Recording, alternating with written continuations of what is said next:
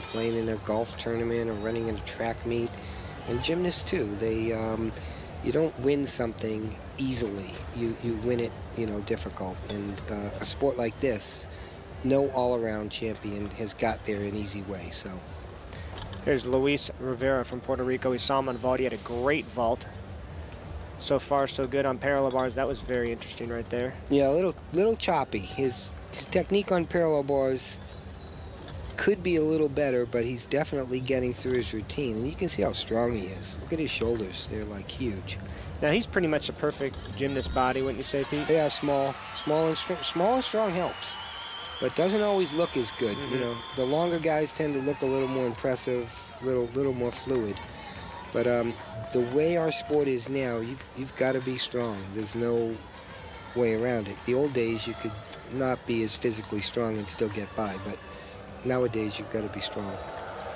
Luis seemed to be very happy with that routine. Coming off that vault and then this parallel bar routine, he should be kind of humming along in this competition. Yeah, he's on a roll.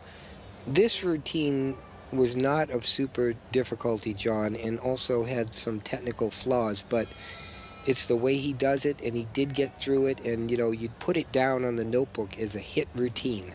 And that's the best you can do at this point in time. He's at the meet. The best you can hope for is to hit as good as you can hit. And you see where the cards fly in 6 events in the all-around. Every guy's not going to have 6 strong events. They all have a weakness somewhere. So he's not great on parallel bars, but he did a really good job. Which is exactly what you've been saying. You might not be great on something, but you got to do a good job. Yeah, and he did. So, that's what it takes. And he's right now close to the middle of the competition. So it's heading to high bar. They follow Olympic order: floor, pommel horse rings, vault, parallel bars, high bars. So you kind of go through those, and each event you've got a thought in your mind like, okay, did that one.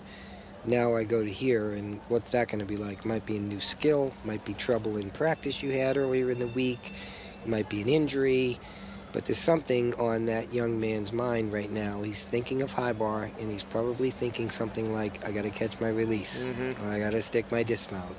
14.1, what do you think about that, Pete? Yeah, well, low start score and a little scrappy here and there, but I think in this competition, John,